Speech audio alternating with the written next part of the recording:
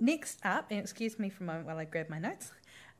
Next up, we have one last talk before lunch, and it is from Fred King, who many will know as, well, whenever you hear Fred King, you hear the words avenging chicken. And so I will read his bio, and you'll see, I'm sure the chicken will make an appearance. So for the benefit of anyone who is not visual, you'll be hearing some laughter and can be rest assured that there is a rubber chicken in the photo. So about Fred King. Fred received his MSLS from the Catholic University of America in Washington, D.C. in the waning years of the previous century. He has had an awful lot of jobs since then, and for the past 15 years he's been a medical librarian at MedStar Washington Hospital, just down the street from the Catholic University. He was introduced to Koha around 2012, and in 2013 he migrated his library to Koha 3.12. He also developed the MedStar Authors Catalogue using a slightly modified version of Koha, and he served as one of the founding board members of Koha US. First as a member at large, and then member at large / unsupported. He didn't do anything in this position, he says, but he did it very well. So his experience migrating a small library convinced him that Koha could be a cost-effective way for other libraries to automate. And so I'm going to leave the content of his talk to speak for itself. And Fred, thank you so much. We look forward to hearing it.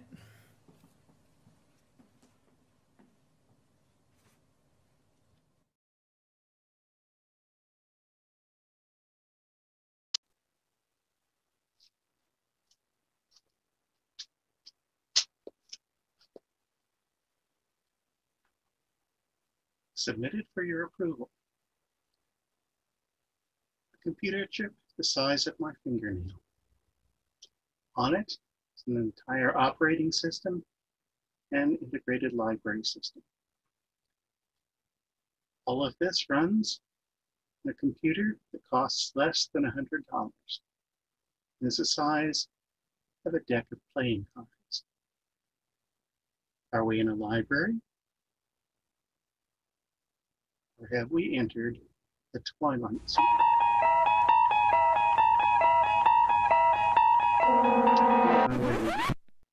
That's a reason.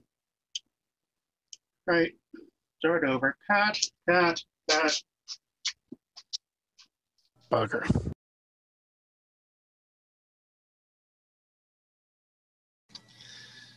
Well, so much for a dramatic entrance. Let's start again. Wish I could be in New Zealand.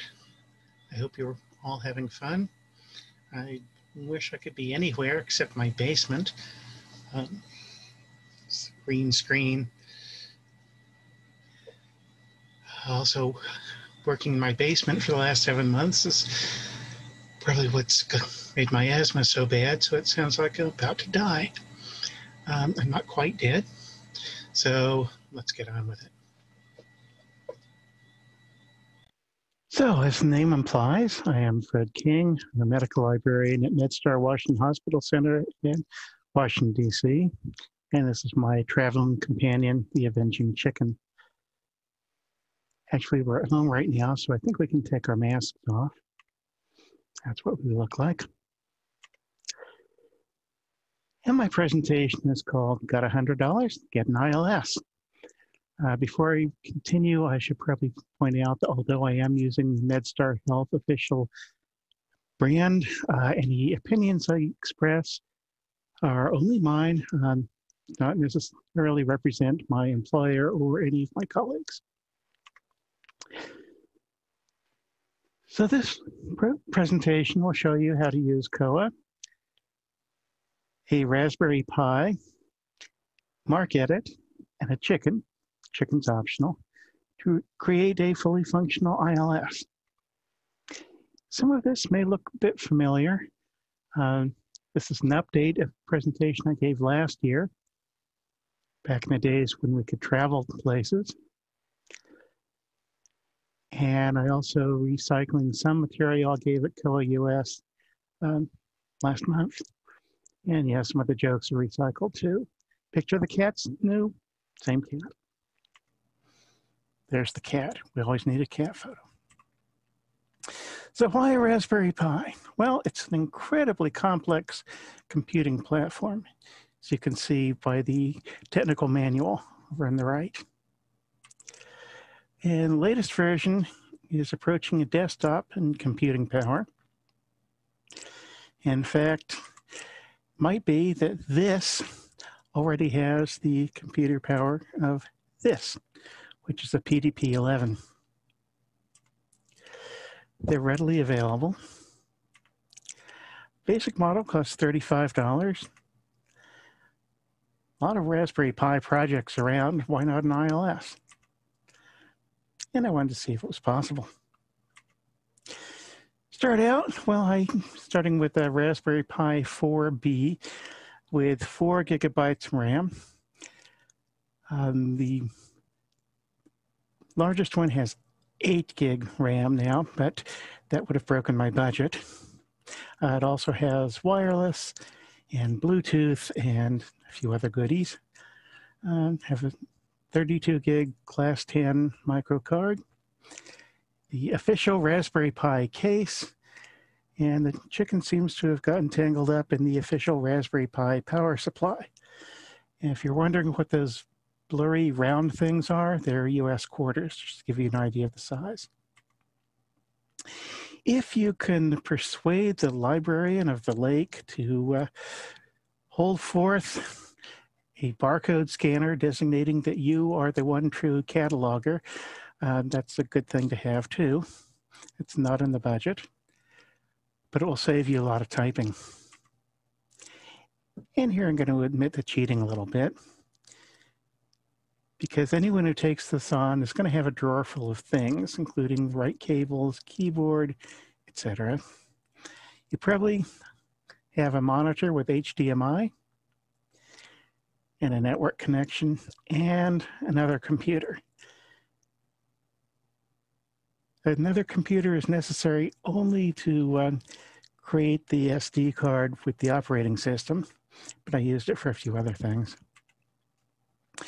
I should also mention that the SD cards are small, and if you have a dog that thinks anything that falls on the floor is hers, well, fortunately, they're small enough that you don't have to try to find it, though my budget does not include replacements for the card. That is. Steps: install the operating system, install and configure Koha, obtain a list of ISBNs, use MarcEdit and Z3950 to harvest MARC records, edit the records, upload them to Koha, then add the items. Install the operating system comes first, as you might think. www.raspberrypi.org has a lot of good background information. Last year, there was not an Ubuntu image for Raspberry Pi. There is now. I downloaded the 64-bit. Ubuntu also has a tutorial on how to install Ubuntu on your Raspberry Pi, which is very helpful. You download it. It comes in an XZ file. You extract that with 7-zip from 7zip.org. And as you can see in the lower right, the original XZ file is 692 megabytes, and it expanded to a bit over 3 gigabytes. Then download Win32 disk imager to create the image, and there you are. For the command line installation, I'm using the directions from the Koha Community Wiki, Koha on Ubuntu packages. Okay, the operating system's installed. So you log in. First you have to change your password. Changing myself to a super user. By the way, I've speeded this up just so I can fit in my allotted time. Okay, echo deb. What you have to include is Arch 386, i386 in brackets. Otherwise, you won't know what you're looking for. Then you update, upgrade, yes. Time for a cup of tea. It's going to take a while.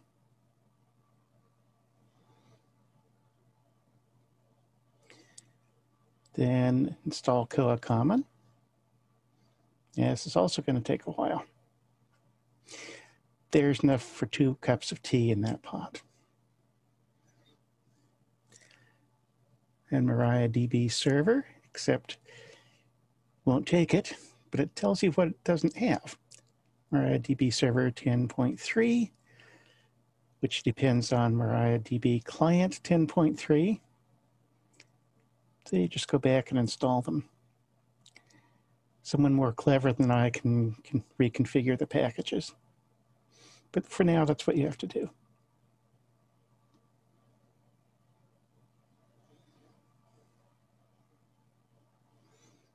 This is double time, so it's going pretty speedily.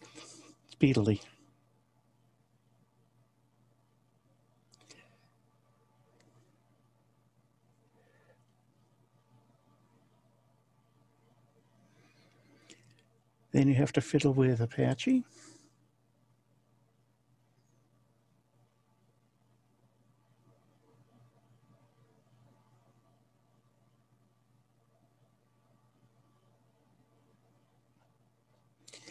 Now you create the instance, which I'm calling library. Bit of an anticlimax, isn't it? You have to make a few tweaks.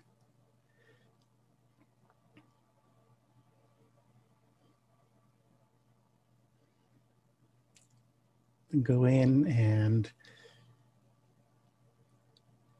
make sure that it's listening on port 8080 for the staff interface.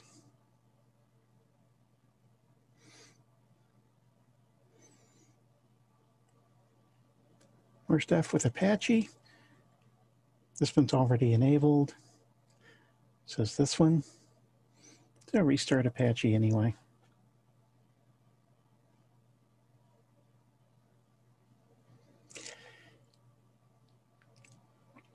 Now that is what you need to log in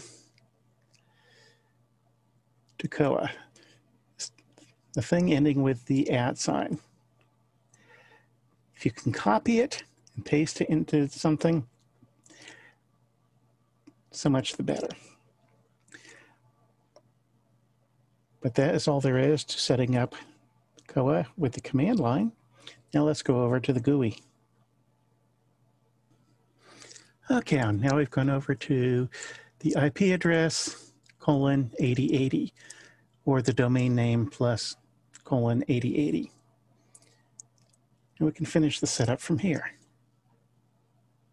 First of all, we put in your username, which is Koha, and then instance name, in this case, library. I managed to copy the password. A lot of this is just clicking on the blue button, waiting for the next step. Database settings, okay.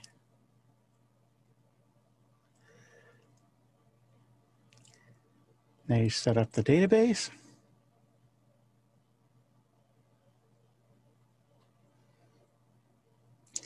I choose MARC21 because that's what everyone uses around here. And I'm adding a few of the optional things like matching rules for MARC21. I'm skipping all the suggested patron types. I'm adding some Z3950 servers. Fault data are loaded. Click here to continue. Now you create a library. I'm calling it LIB. Full name is library. You can go back and change this later. You need a patron category for administrator. I'm calling it staff. And it won't expire for 999 months. Now you have to set up an actual administrator. Last name, Librarian. First name, The. Card number is, of course, 1. Username, Librarian. And a password.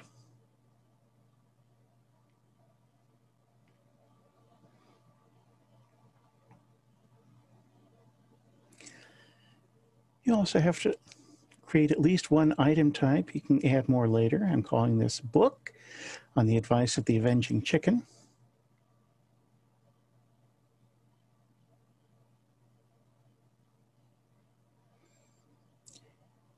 And you can change the circulation rules later. You finished, you're ready to use. Librarian. And the password. And this should look familiar. Now this is a fully functional instance of Koha. It took maybe less than an hour to install on a Raspberry Pi.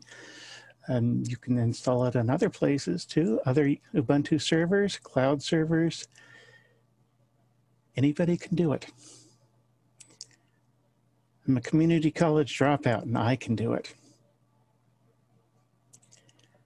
So let's go on to the next step.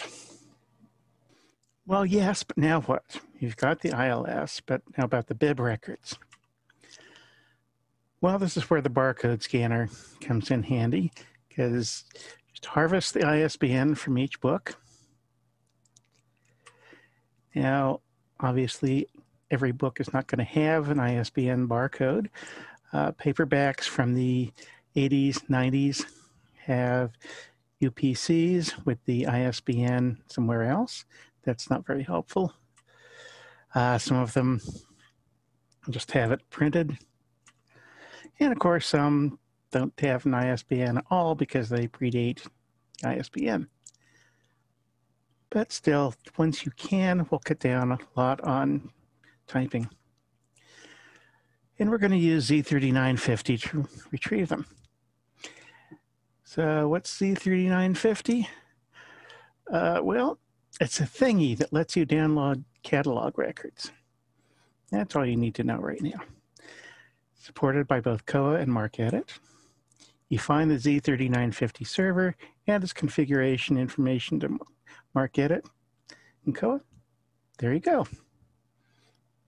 Put in the information, get back a catalog record. Sometimes. I'm only using ISBNs here. You can use other fields as well. So if you go to Home and then Administration and then Z3950 SRU servers, you can see what you have. I have on my Pi Library of Congress, New York Public, National Library of Medicine, and Seattle Public Library. It's not comprehensive, and I would add a lot more depending on what library I was trying to find records for.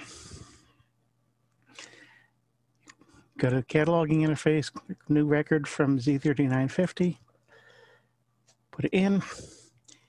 Here it is. Cunningham, Robertson Davies, import, and there we go. I'm going to make one exception, search by author for Z3950, looking for Marley Ivins. You can see, found a lot of her books. But this only does one book at a time. Gee, now if there were only a faster way. Well, you might guess it is. There is. MarcEdit. What does it do? A lot of you have seen this analogy before. Someday I'll come up with a new one. But it's like a Swiss Army knife. You know, you learn a few things, then find out it can do a few more things. A whole lot more. And I'm only going to be using a few because I only know how to use a few. If there's other things too, don't ask me. From the MarcEdit main screen, I'm going to choose Z3950's SRU client. Right now, it's set up just to query the Library of Congress. I found if you just put in a whole batch of ISBNs and only Library of Congress, something go higgledy-piggledy, and you won't get any records at all. So I'm setting up 3 libraries: Library of Congress, New York Public, and Seattle Public, as you can see at the top. If you click on Batch Search, I created a file called Sample ISBNs. Let's see what happens.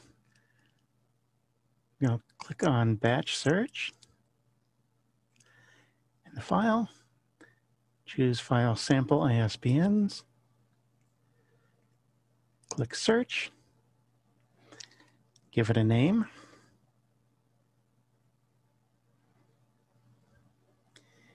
and here it's searching. You can see most of the time it finds at least 1 record. Occasionally it finds 0 records. And when it's finished,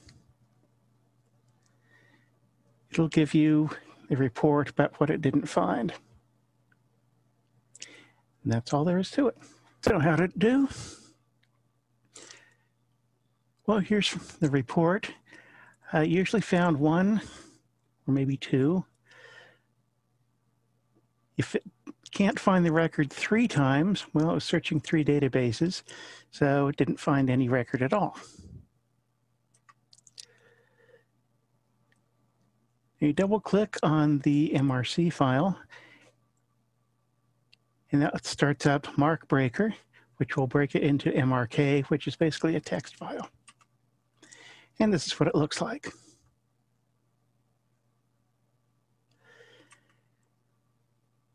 There's a handy feature called record deduplication. So you can search what to try to deduplicate on. In this case, obviously, ISBN. It's my first choice.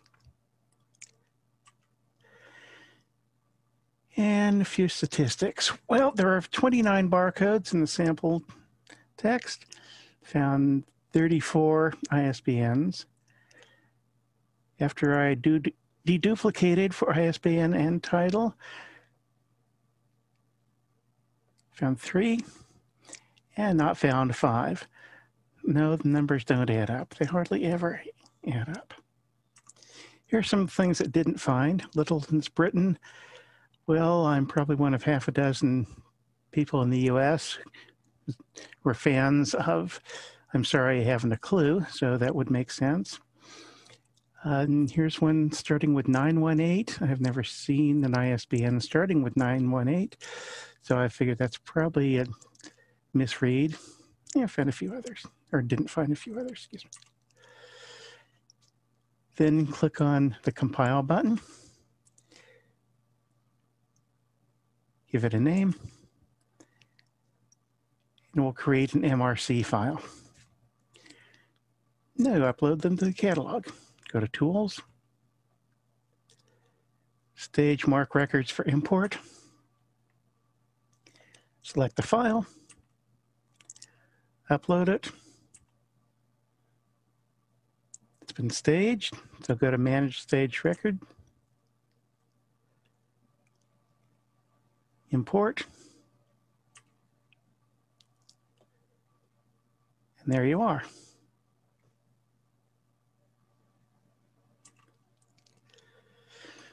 So can the Raspberry Pi handle it?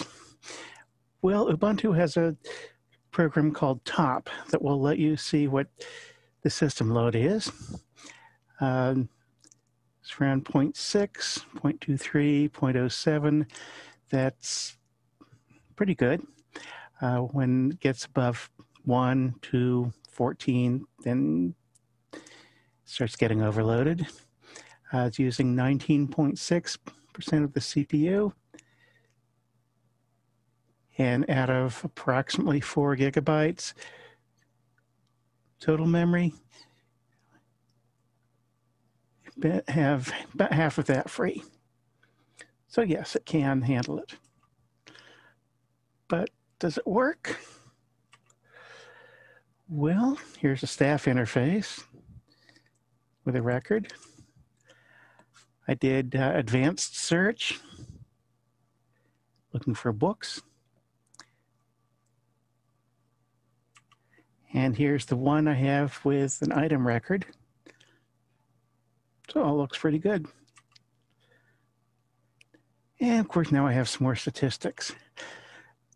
See, I tried doing my own library at work. 5 different collections. We found 94% of circulating books, low of 57% of reserve books. I'm not surprised because there's some review manuals that are held by 2 or 3 libraries, including us. I'm also working with a librarian at the Eswatini College of Technology in Mbabane. He sent me a spreadsheet of what they have. And fair to middling. I use the British Library and a few other libraries, but I probably need a good Z3950 server in Africa, which I haven't found yet. And finally, my own collection.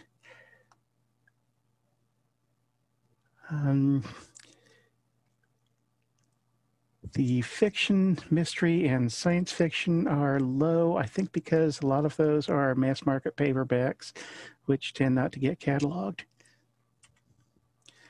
But does it work? Well, sort of. Yes, it's slow. Would I use it in the big library?